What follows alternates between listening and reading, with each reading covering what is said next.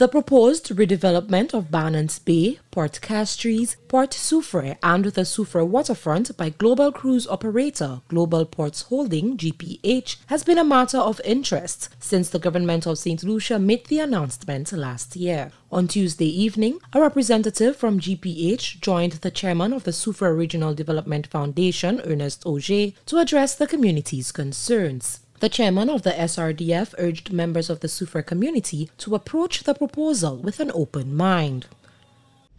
We observe there is potential.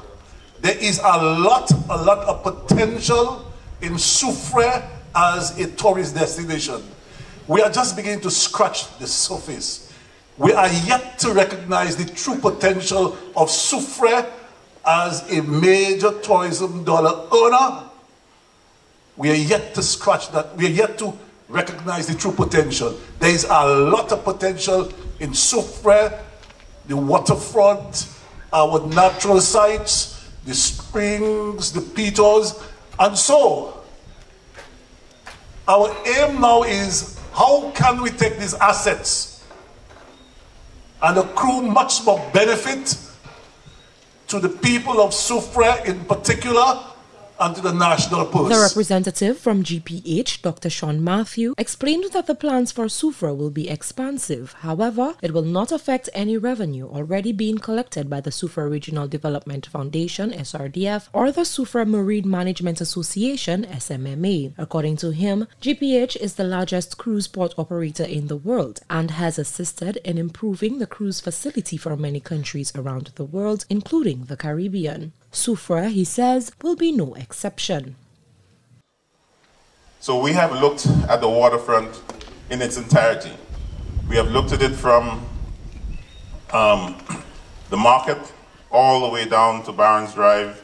We've also looked at a beach facility that is towards the Anshasne side. And we are looking at providing to Soufriere an amphitheater, boardwalks, increased berthing facilities. In fact, the intent and the initial designs has the berthing facilities improved by more than 200%. Members of the public got the opportunity to fire their burning questions at the representative, all of which were answered.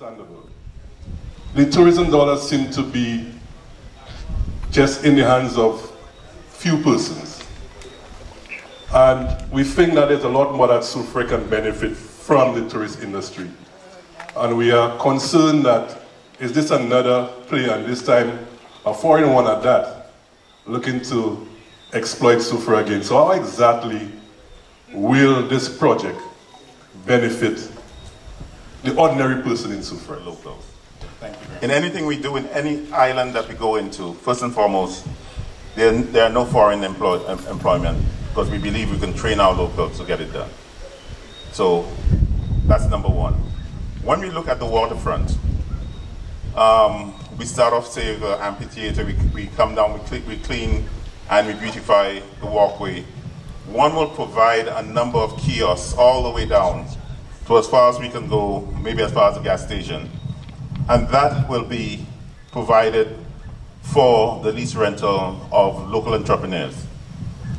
The key thing about the waterfront is that we are trying to create an attraction in itself to allow the tourists to see there as a location to come in, as well as the stayovers and locals, where they can interact with the Soufriere population and actually enjoy another aspect of Soufriere.